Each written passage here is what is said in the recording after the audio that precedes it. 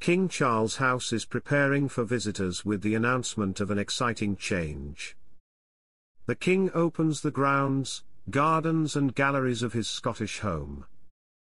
Welcome to Royal Pancakes. Please don't forget to subscribe and click the notifications bell, so you don't miss anything about the British royal family. As King of England, Charles owns a number of majestic homes steeped in history. One of them is Balmoral Castle in Scotland, which will be open to the public from March 23 until Sunday, August 11. According to an exciting announcement, the doors of the Aberdeenshire-based castle open every year for the public to enjoy. The historic grounds were open last year from April 1 through July, meaning those planning to visit this year will have many days to choose from. King Charles acquired ownership of the castle in 2022 after the death of his late mother, Queen Elizabeth, who inherited the estate from her father. The estate is now managed day to day by trustees under deeds of nomination and appointment. The castle was first purchased in 1852 by Prince Albert for Queen Victoria after she first rented it in 1848.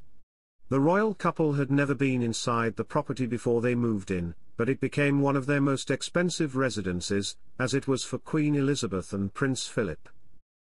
After purchasing the land, Prince Albert decided to build a new castle because he considered the original structure too small for the royal family. The new commission was completed in 1856 and the old building was then demolished. Queen Elizabeth has visited Balmoral since her childhood, and it has been widely reported that she felt most comfortable in nature there, something made easy on its 500,000 acres of lush grounds. Balmoral was also where the late Duke of Edinburgh proposed to his bride, and where they honeymooned in 1947. Elizabeth became queen in 1952. The royal family would travel to Balmoral and stay there from July to October each year.